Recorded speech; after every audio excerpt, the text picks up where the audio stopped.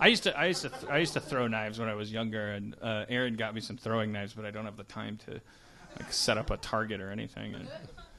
That's why I used the wall. It was just didn't have to set throwing anything knives up. is very relaxing. Well, it's something when you're in your 20s, you feel like you're doing something cool and it's phallic and you're throwing knives. I was going to say it can't be any. You figure that it's something that cool people did. Right. In like a tavern over a flagon of ale. Exactly. But really all you're doing is taking a little metaphor for your ineffective penis and fucking a wall with it. Exactly. Did you get any of that? It's a good show.